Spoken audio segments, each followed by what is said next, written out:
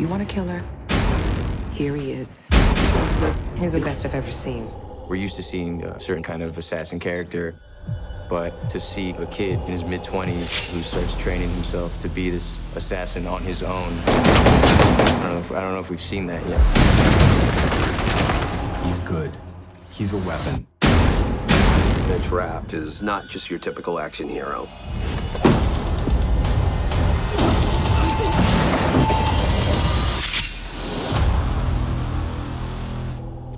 Three, two, one, action. Vince Vaughn's books established this really interesting and complex character. Mitch is just a normal 25-year-old guy until his entire world is flipped upside down.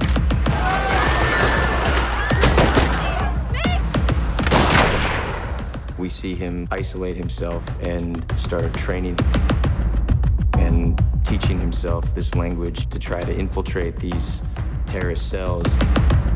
His trauma is Achilles' heel, and that's where Hurley comes in. So what do I need to know about this guy? He's a warrior. Mitch is sort of this caged animal. So Hurley takes him in and handles him. Never, ever let it get personal. There's an edginess to him.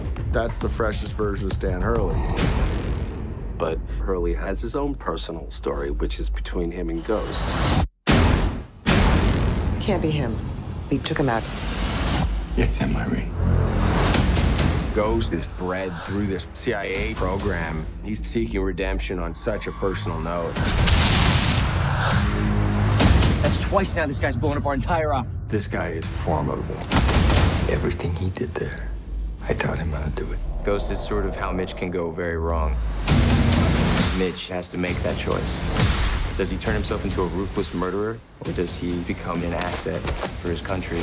Patriotism exists because people need a higher cause. There's a nuke in play. We got 48 hours to stop him. Where's the rest of your team? Where's the new me?